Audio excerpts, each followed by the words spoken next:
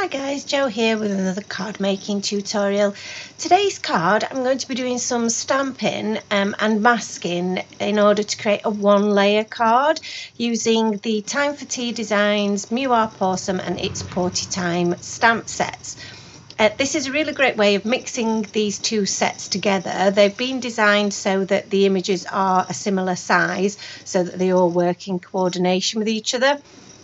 This is the first time that I've used this masking technique, and I didn't have any masking paper at this point, so I am just using some post-it notes. I think in the future I would rather use some masking paper that is fully adhesive on all of the surface, as it was a little bit tricky with my post-it notes. But you can see here that I have already stamped and fussy cut out some of my images, and I'm stamping my first layer of images down and then covering them up with the post-it note masks before then stamping the next image on top of that and just overlapping the mask, the masked area, just so that it creates a little bit of depth. My first image that I put down was the little food bowl, because that will be the image that's right at the forefront of my picture. So that needs to go down first, as that will be the image that you will see at the front, and then every image after that will be behind the previous one. So I'm just popping on one of the cats there, and you can see that I've overlapped the feet over the bottom cat's head, because those feet will then be behind her head.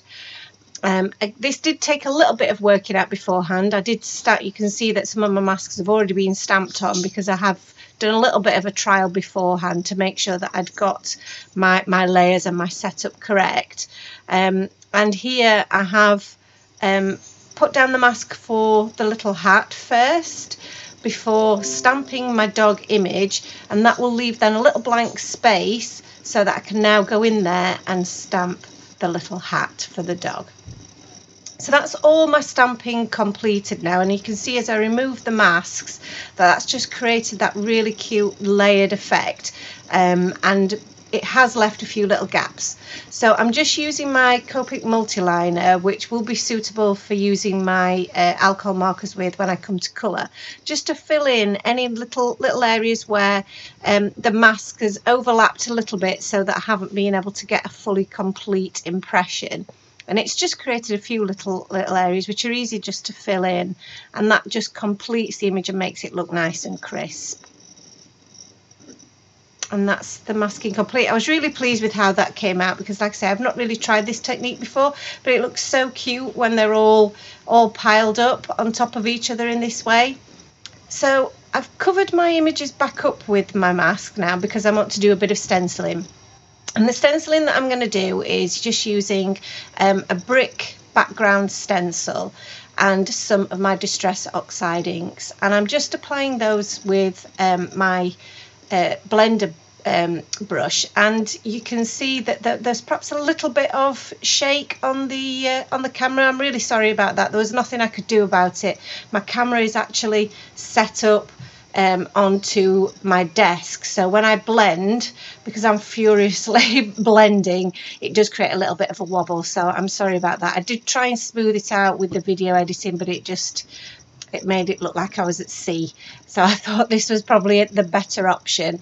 And it's just so that you can see that I'm mixing two colours together, the Candied Apple and the Picked Raspberry, and blending those gradually together, so that you'll then be able to see the brick impression in the background behind those cat and dog images. I've also masked off a bottom area with a bit of washi tape to create a little bit of a floor. So I'm just removing that bit of tape now, moving it up slightly so that I can now use a little bit of the hickory smoke to create my floor. So I'll be coming in with that now, again with my blending tool, and just applying some of that as lightly as I can. I do tend to be a little bit heavy-handed, and I really have to force myself not to apply too much pressure so that I get a nice smooth blend. What I would say is, if you barely touch the paper and just apply a tiny little bit of ink at a time, then that is the best way of doing it. You can build up colour, but once it's on there, you can't take it away. And I did discover this as I went over the back of my brick stencil. I did want to add a little bit of colour to that, as I felt that the white was a little bit too stark. I did have to just be careful with some of my post-it notes as well, as they came a little bit dislodged there, as you'll see. And I was a little bit heavy-handed on this left-hand side. But I don't think it really affected the overall look of the card in the end. It did still look very pretty, and like I say, I think if I was to do it again, I would just have to retrain myself to be not quite as heavy-handed with my blending. So I'm just reapplying my mask there, just so that I can get that little bottom portion done. But I was conscious of making that little area on the left that little bit darker, which I didn't want to do. So just finishing that up, and that's my background complete. And I really think it does make a really great background and a one-layered look, which is what I was trying to achieve. So now we're moving on to some colouring, and I'm using my Copic markers to colour in my images, and I've listed all of the colours that I've used at the top of the screen there. But what I typically do when I'm colouring up my images is I start with my lightest colour first, and I put a base layer of colour onto my image. Now these are very small images, and I'm conscious of not applying too much ink to the surface, because that could create bleed. So you'll see as we go through the colouring process that sometimes I will just leave an area to dry slightly before I apply any more colour to it. But I've just applied a basic colour palette using my E numbers, and to the body and the face of the dog, and then just a little bit of my R32 to the edges, edge of the nose, and to the bottom portion of the ears, and blended that out using my blender brush, my blender pen, so that I don't create a solid colour. It's just a light pale pink for that dog's nose. Moving on to the box, again, like I say, I've used my lightest colour first, and then I'm just applying darker shades of the E colours there to create a little bit of shading. So around where the box would be in shade at the bottom, underneath the paws, anything that's in the back of the image to create some dimension. And then just across the middle, I find that it's good to create like a little triangle of colour, and that just gives the illusion of a little bit of bend in the box. Moving on to the middle cat, which is a grey spot cat, and one technique that I have picked up to make the colouring of my cat and dog images that little bit easier is this spot technique. It just looks really cute. It just creates a cartoon type effect. It's not meant to be realistic fur, but it just looks super cute. And using my blender brush on the cheeks just to create a little bit of to really, I suppose, dampen the surface of my paper before I apply colour, means that it's not such an intense colour straight away.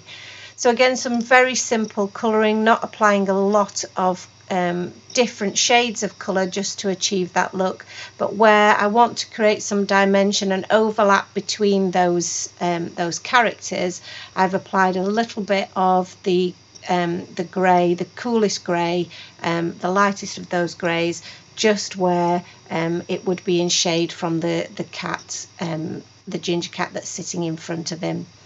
So the ginger cat, again, I've started with my lightest shade first, applied the darker shade where I feel that there would be some shadows cast. So my shadow is coming from the left hand side of my picture, and I'm just doing a bit of tip to tip blending just so that I can create a nicer blend between my lightest colour and the darkest of those YR colours. Again, applying my blender brush first to saturate my paper, and then applying the pink and blending that out again with the blender colour pen there, so that it doesn't create such an intense pink. So I've let the background colours dry a little bit before applying my darkest YR68, and doing again the little triangle technique so that it creates a little bit of a tiger stripe for my ginger moggy. This is a really easy technique to do. It looks complicated, and I think if you see this many cat and dog images that you've got to colour up differently, it can be a little bit daunting. What I would say is you can make it really simple. You don't have to do any fancy colouring. You can just do your dogs and cats one colour if that's what you prefer. And again, just because they are small images, you can just use 2-3 shades at the most, really is all that's needed. So for example, the black cat here, I've only used the T3, T5 and T7. I've left his nose white so that you can still see his face, and it is not a completely black or dark coloured cat, so that you can still see his character. And I've started again with the lightest of those shades, and I'm just building up to create the dark grey cat. Again, applying the little bit of pink, and you would think that the pink wouldn't show up on the black or on the dark grey, but it really does show up because the alcohol bleaches out a little bit of that dark grey when you apply that. And again, that just adds a little bit of character to the cat's face. So my top dog is going to be a spotted dog, and again, this just makes that a lot easier from a colouring point of view. There's a lot of colouring in this project, but if like me you love to colour with your Copics, then this is the ideal project.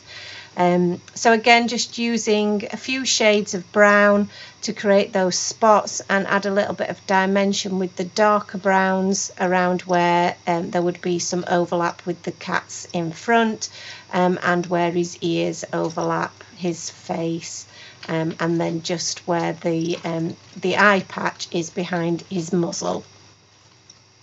I've then gone in with my E43 shade around all of the browner cats, just to create, and the dog there, the Scotty dog there, just to add an extra little bit of dimension where I felt there wasn't really that shadow being cast.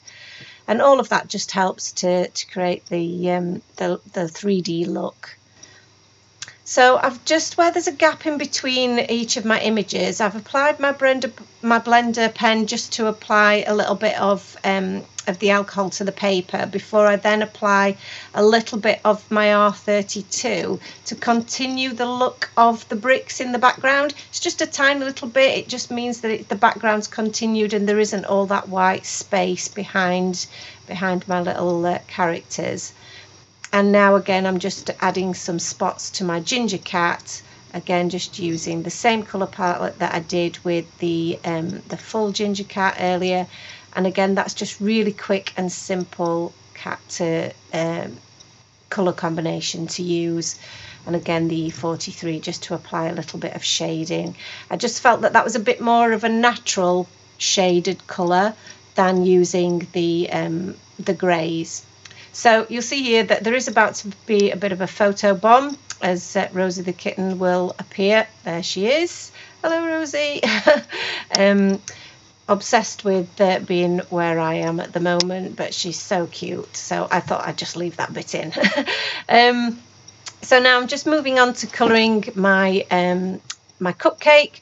So just using some of my V number colours there. Again, it's a very small image, don't need to do much blending to create a bit of dimension on here.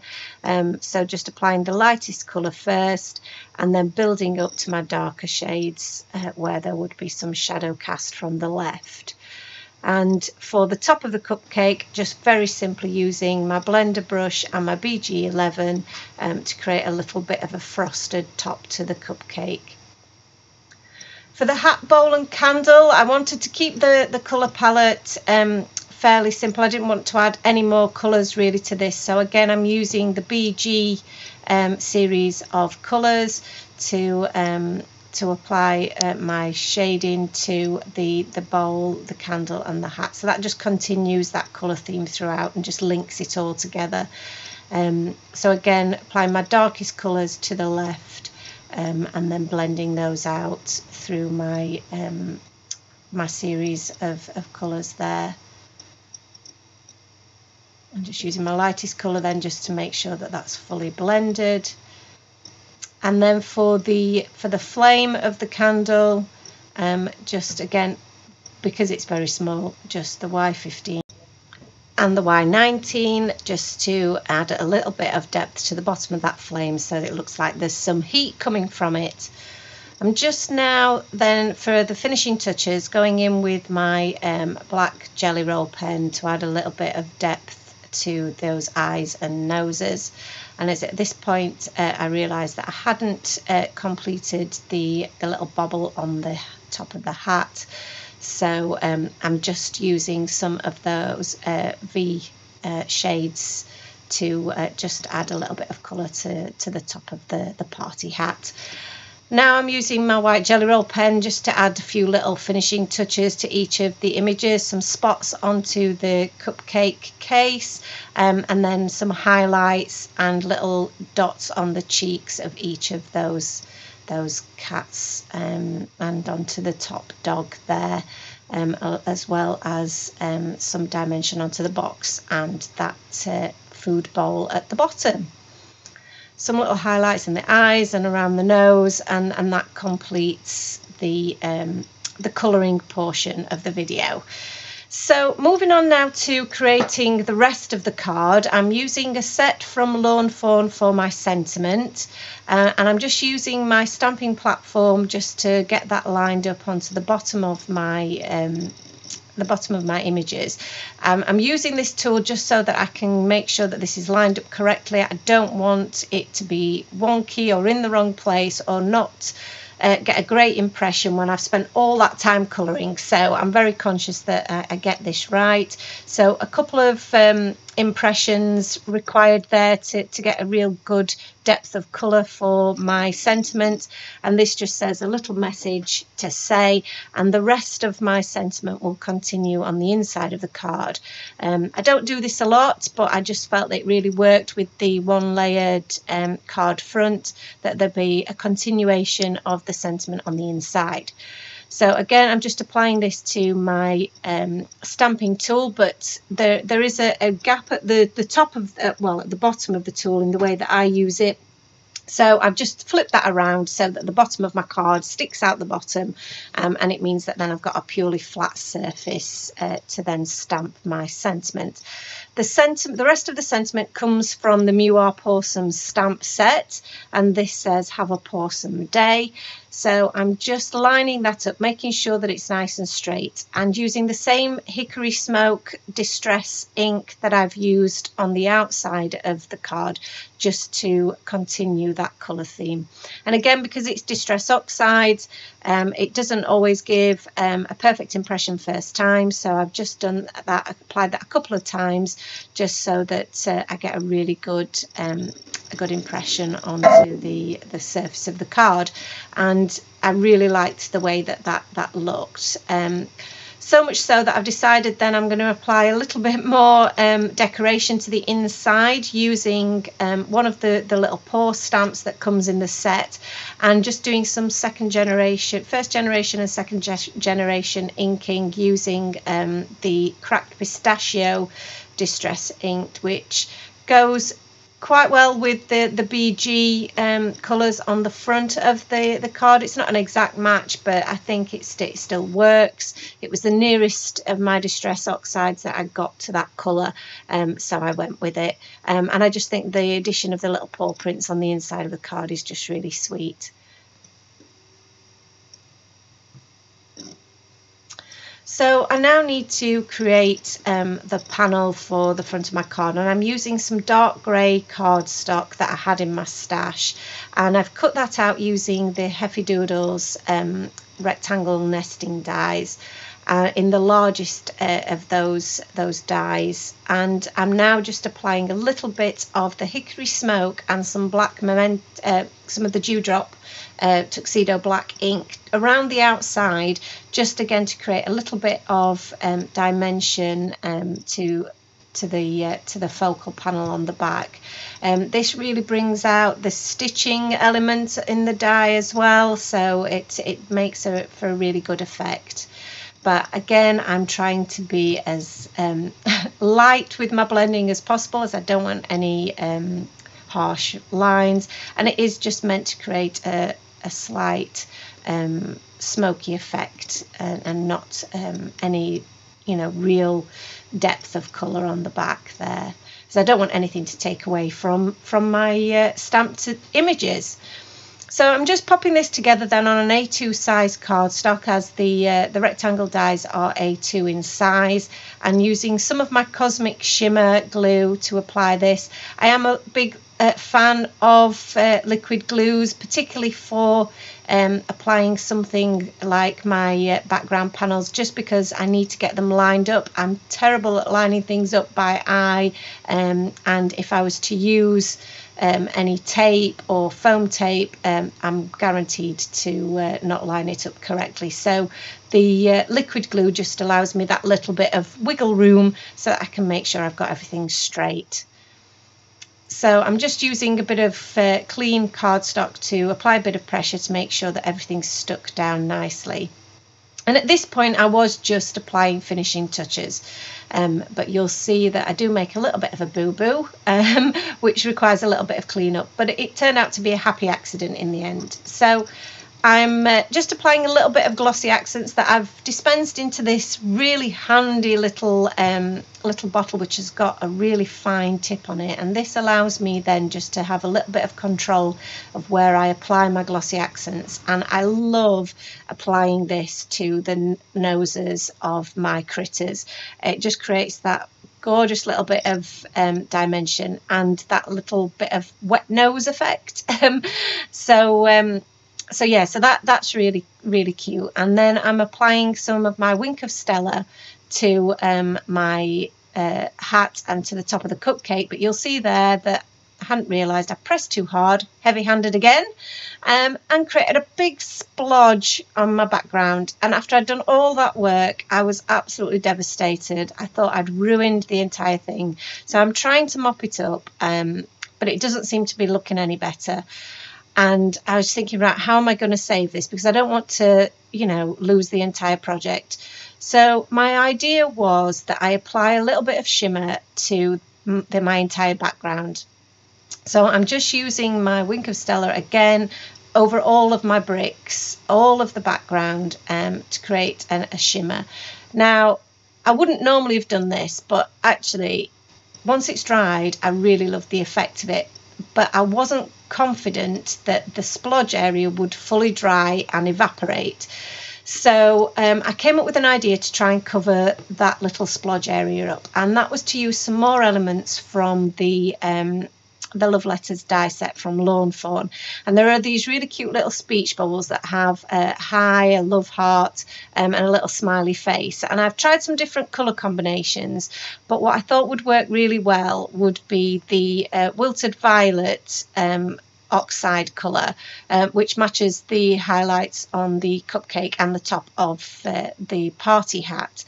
So I have already stamped and die cut this out. I missed that bit of the footage out because there was something strange was happening with the lighting, and it was flashing a little bit and it was a bit uncomfortable to watch. So I didn't think that you needed to see that as this video is pretty long already, and you can get the idea that I've stamped and I've die cut those out using the coordinating die cuts, and then positioned those over the splodge and then across some of the rest of the background. And actually I'm really pleased with how that looked.